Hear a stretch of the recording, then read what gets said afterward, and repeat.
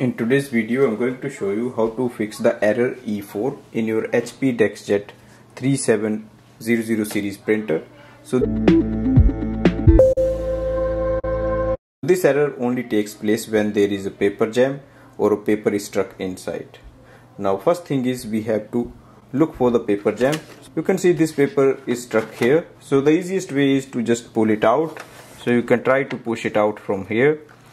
If it is badly stuck, you can just try to push it out from this side.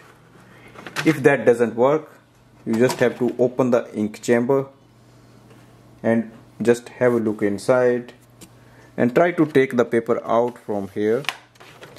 In this case, we are just going to take it out from here.